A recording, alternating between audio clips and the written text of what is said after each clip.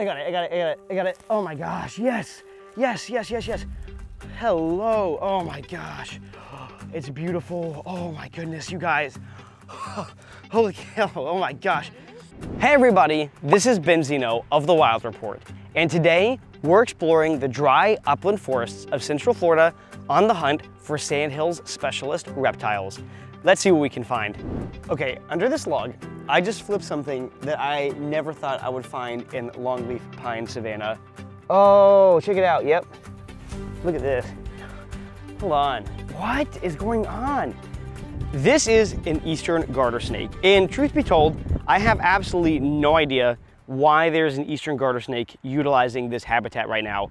We are currently in like the most classic xeric longleaf pine uplands I have ever seen, recently burned. And I literally flipped them underground under a log. Now garter snakes, while they are typically semi-aquatic, are known to use upland areas occasionally, but it seems like he might have even been brumating under that log this winter, which is just really, really unusual. In the classic garter snake food sources, like little fish, like frogs, none of those typical food sources are probably even present here, and if they are in very low populations. So I have no idea why he's here right now. He is really pretty though. Oh no, buddy, it's okay.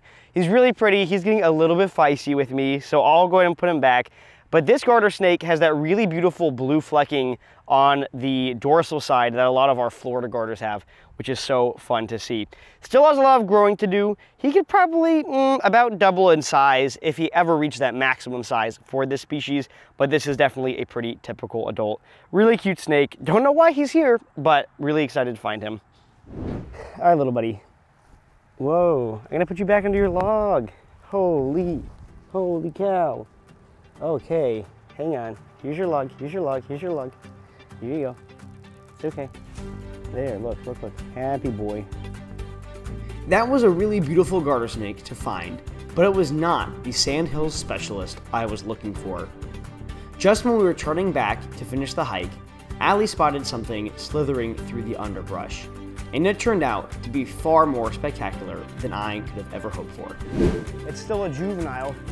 It's not a fully grown adult yet. I got it. Oh my gosh, yes.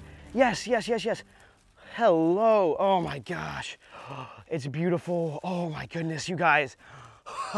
Holy cow, oh my gosh. No, this, can you guys see it okay? This is the Coachwhip snake. This is one of the coolest sandhill species out here. I can't believe I am holding one in my hand right now. This is wild. Okay, let's switch to the main camera for the rest of this. This is absolutely insane. This is bonkers. I still cannot believe that this is actually really happening right now, but in my hands is one of the coolest sandhills habitat specialists in the world. This is the eastern Coachwhip. Now, Coachwhips are really cool for a lot of reasons. For one thing, these are some of the longest non-venomous snakes here in the Southeastern U.S., sometimes reaching lengths of up to 8 feet long. The other thing is, as you can see, he is super active, very aware of his surroundings, and he has these absolutely massive eyes. 2 huge eyes positioned facing forward on the front of his skull. And those eyes are his main method of detecting prey. These Coachwhips, they are highly visual predators. They do also have an incredible sense of smell, like our other snakes, but their main sense that they're using to detect a potential prey item or predator is their eyes. Functionally, these act like giant racer snakes, giant specialized racer snakes, because almost the entirety of a Coachwhip's diet is actually made up of lizards. The way they eat is also pretty crazy. They are not constrictors. They literally grab things, lift them off the ground, and toss them around until they break their spine. These things are insane. This one obviously is not a fully grown adult. Oh man, whew. And you can see that he's aware of where I am. He knows exactly where my eyes are. And so every time he strikes, he's actually striking either at my eyes or at my hand.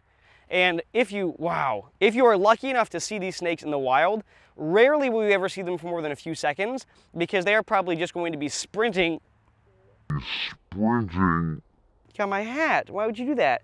Because they are probably going to be sprinting through the leaf litter or through the sand on their way to catch a lizard dinner. Unfortunately, like our other sandhills habitat specialists, Coachwhips are in trouble because this amazing longleaf pine savanna that they depend on for survival is an incredibly rare ecosystem here in the southeastern U.S. in the modern day because this ecosystem is fire maintained. The longleaf pine trees can't even reproduce without consistent fire. And so prescribed burning in areas like this is what creates the habitat that these Coachwhips depend on for survival. What an absolute treat to see something so rare and so unique here in the Sandhills. And not only that, but get a chance to really get up close and personal. This is really rare, really special, and I could not be happier with this absolutely amazing snake.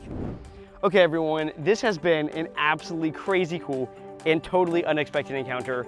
Never thought I was going to see a Coachwhip in the wild. He has lots of growing to do and he seems ready to go. So we'll sit him down and you will see just how fast they can move. Isn't it climb? Wow, that's crazy. That is even rarer than seeing them on the ground. Wow, wow. Thanks for joining me in this episode of The Wild Report. I'll see you on our next adventure, but until then, stay curious and keep adventuring everywhere. This has been Zino of The Wild Report, signing out.